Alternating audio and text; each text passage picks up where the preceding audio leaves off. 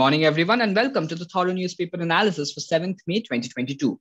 Today, we have the article Rules for Interstate Arrest, which has been taken from the Indian Express editorial and has been authored by Diptiman Tiwari, and it follows the interstate arrest of Tejendra Pal Singh Bagga from Delhi by the Punjab police. Following that, we will have the news update and the legal news, which you know are a part of LawSikho's initiative to keep its students and readers updated with the current affairs that is happening in and around of India. Now, this gives you an extra edge in the competitive exams when you decide to sit for them. So, for today's first article, Rules of Interstate Arrest, this follows the media attention that the drama of Tejendra Pal Singh Bagga's arrest got. So, what happened is Punjab police went forward, came to Delhi in order to arrest Tejendra Pal Singh Bagga, arrested him and were escorting him back to Punjab. Now, the Delhi police, when they came to know of it, they were not informed of such an arrest. And when they did come to know that Bagga had been arrested, they went forward and registered an FIR that the Punjab police had kidnapped Bagga. So the Punjab police, based on this and a warrant that had been issued by a city court under the aegis of Delhi police, were detained by the Haryana police until the Delhi police reached there in the evening and escorted back Bagga to Delhi. So, how to make interstate arrests is the question that now surfaces. So, the police, as you know, is generally limited to the boundary of the state. In case where interstate arrests happen, it is generally the norm that police can get a warrant from competent court before making an arrest, or they are to inform the local police for help. Now, interstate arrests have happened previously, and the practice is to inform the local police later, because whenever an interstate arrest is happening, it is almost always the opinion that somehow informing the local police will compromise the mission. So, has Delhi police never went forward and done an interstate arrest? Yes, they have. In the case of Liaquat Shah, who was arrested in 2013 for his alleged connections to terror organizations, it was said that he was planning terror attacks with connection to Mujahideen. However, NIA investigation later took place to probe into the matter, and it was found that the case was entirely false and that he had been harassed. So, Section 79 of the CRPC lays down the procedure for interstate arrest. Section 48 of CRPC also states that police can pursue a person anywhere in India as long as they have a warrant. But this is only what the statute has to say regarding whether a police can pursue a person.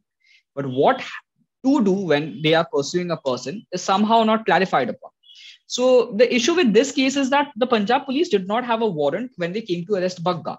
Now, Bagga had been previously issued 5 summons for making infuriating and defamatory statements against the Delhi Chief Minister Arvind Kejriwal. So when he did not pay heed to the 5 summons that had been issued to him, the Punjab police took matters in their own hands and they went forward to arrest Bagga and escort him back to Punjab.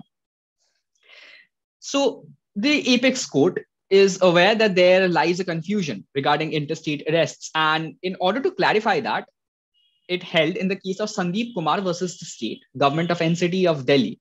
This case is a 2019 case where the Apex Court held that before the police goes forward with an interstate arrest, it has to do these 3 things. 1, the police officer must seek permission from the superior either in phone call or in writing. Secondly, it has to record the reasons for such in writing and get an arrest warrant from the court unless it is an emergency. Thirdly, they have to establish contact with the local police station. Now, the police that are carrying out this interstate arrest may avoid this part where they establish contact with the local police station, because it might be the case that intimating the local police might compromise the secrecy of this entire mission. However, it is then mandatory that if they have not informed the local police prior to the arrest, they inform the local police immediately after the arrest has taken place. For the news updates today, we have White House to get its first Black President Secretary. President Biden has named Karine Jean-Pierre as his new top spokesperson. The first time a Black and openly gay person has held the role. Ms. Jean-Pierre, 44, has served as the administration's principal deputy press secretary since Mr. Biden was elected. Secondly, we have the sad news of Sri Lankan president declaring emergency. This is a second time in 5 weeks that the Sri Lanka's president has declared a state of emergency and has given security forces sweeping powers as a nationwide strike by angry demonstrators cripples the country. The crippling debt to GDP ratio of Sri Lanka has now come down to an abysmal 110%, and it is to again receive help from the IMF sometime this month. Thirdly, ISRO's unique goal for Venus mission. The aim of the mission is to study that Venus atmosphere, which is toxic and corrosive in nature as clouds of sulfuric gas cover the planet. The Indian Space Research Organization will send a spacecraft to orbit Venus to study what lies beneath its surface. ISRO is expecting to launch the mission by December 2024, with orbital maneuver planned for a year after that. For the fourth news today, we have WHO reports on COVID death in India. In a new report by World Health Organization, the Global Health Agency estimated that nearly 15 million people were killed either by coronavirus or its impact on health systems. For India, it pegged the amount at 4.7 million, 10 times higher than official COVID death toll. And this has created a situation of anger within the country. The Indian experts have claimed that this number is grossly miscalculated, and even if we do take into account the number error in counting, because the center only published the data which had come from the states, and in the initial phases the states had been suppressing some of the data. So based on that, there might be a 10 to 20% accounting error in the number of people who lost their lives to COVID, but pegging the number at 10 times higher is not something that is accurate. While WHO has said that it has done this on an estimate basis because the original data is not properly maintained by India, and hence it has taken into some complex calculations and reached at this number. For the fifth news today, we have 12th Hockey India Senior Women National Championship. The 12th Hockey Indian Senior Women National Championship 2022 will begin in Bhopal. A total of 27 teams will vie for top honors in the 12-day tournament. The participating teams have been divided in 8 pools. After 8 days of pool matches, the quarterfinals will be played on May 14th, the semifinals will be held on May 16th, and the medal matches are scheduled for 17th May.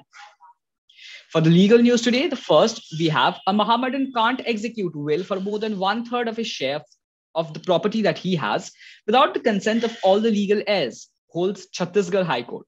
The Chhattisgarh High Court has recently held that a Mohammedan cannot dispose will of more than 1/3 of his estate after payment of his funeral expenses and debt, and the same has been held in the case of Sulaxani Anr versus Sattar Ali and others.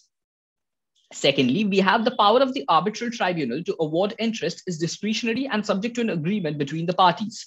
This has been held by the Supreme Court that the power of arbitral tribunal to award interest is only subject to a prior agreement between the parties, and the same can be seen in the case of Delhi Airport Metro Express Private Limited versus Delhi Metro Rail Corporation. So this was all for today. For free study materials and TNA PDF slides, please join our Telegram channel by scanning this QR code given here. You can also follow us on our Instagram channels, namely LawSikho.Judiciary, LawSikho CLAT Prep, and UGCnet_LawSikho. For any further information, please feel free to visit www.lawsikho.com or comment on the YouTube video below. Thank you so much for having us.